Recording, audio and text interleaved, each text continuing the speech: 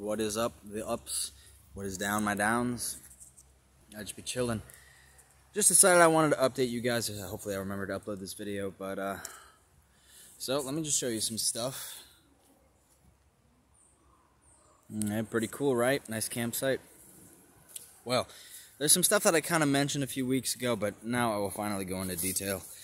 Not too long ago, my parents moved out of their house, and the reason I wasn't really allowed to talk about it a ton is because my dad wanted to surprise some relatives down south, so I couldn't be just like, hey, everything. So sorry I haven't been appearing at all in your life, but here I am to tell you about it. So my parents moved to Tennessee, and I decided I wanted to stay in Connecticut just because I got the most connections out here. I can make the most happen, I feel like. Though Winchester's a close secondary home. Anyway, so this basically means that life is officially getting real. Started for me. Finally seeing what it's like to live out on my own. Me and my brother were going to be living at a campsite till we found apartments, but then my friend said we could camp in his yard, so we've been doing that, and it's honestly great. Saving hella money. It's a pretty chill way to live.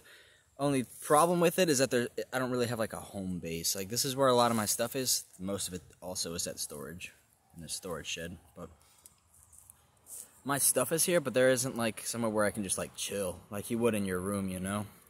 These are all just little tents that hold my stuff. That's the kitchen and storage. That's my old bedroom, but also my laundry room. That's where I'd be sleeping now, but that's my brother's tent. So yeah, life is just beginning, and it's really awesome. I'm a big fan of it. That being said, it might be a bit before I can get back to my real grind here. I just be working right now, and also just working on myself, as I always do. But like I said, I can't create too much because I don't have electricity somewhere I can plug in my computer, hook it up to start editing shit, so that's why I've been gone lately. Nothing else. Just letting you know. I don't know when it is that I'll be able to come back, because I don't know when it is I'm going to settle down somewhere. I'm going to stick this out for as long as I can. Luckily, it's summer right now. Winter, this would be a problem. I'll just stack some cash right now. See if I can find somewhere to stay. Or if I can just somehow set up my computer somewhere and edit videos once in a while, I will. But also, hey, I wanted to say I'm really close to 1,000 subs right now. I'm like 990 plus. So holy shit, guys. We're really doing it.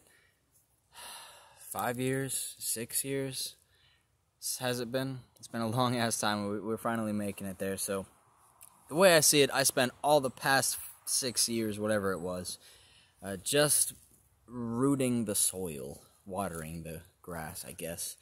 So whenever I get this place situated where I can hook up my computer, it's like, boom, I got a head start. I already got a slight fan base while I'm working on my dreams of escaping society.